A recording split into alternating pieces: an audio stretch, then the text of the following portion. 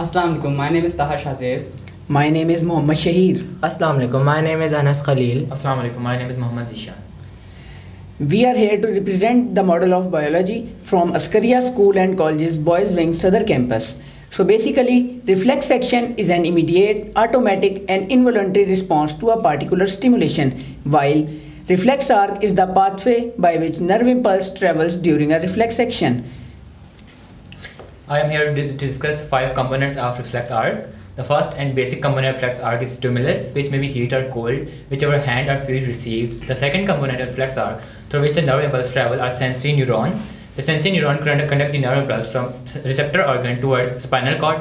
Within the gray matter of spinal cord, we have interneurons, which interpret the information between sensory neuron and motor neuron. Motor neuron are the fourth component, which transmit nerve impulse from spinal cord towards effector organ. As a result, effector organ bends and move upward. Now I'm going to explain the pathway of reflex action that is started from the point where we have stimulus. Stimulus is basically change in external environment that may be heat or cold. So as we all know that receptors are present in all over our skin. So when our hand touches that hot object, it receives some kind of information from receptors.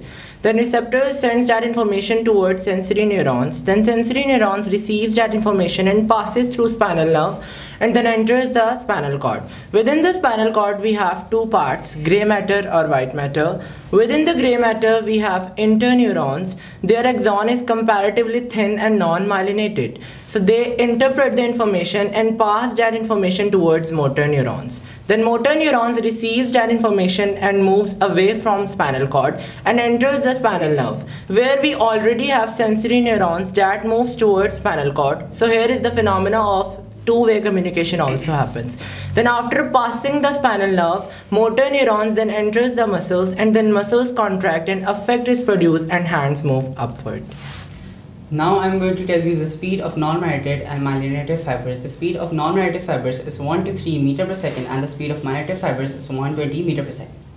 In this project, the motor neuron and the sensory neurons are the myelinated fibers, while the interneurons are the non-myelinated fibers. Finally, discussing the importance of this project, due to which we have selected this project. Now, it is the most important blessing of Allah Almighty. If the neurons get damaged, it will lead to permanent damage to the body. In the case of polio, the polio virus damages the motor neuron, due to which paralysis occurs. Finally, I will thank Allah for His blessing. Thank you.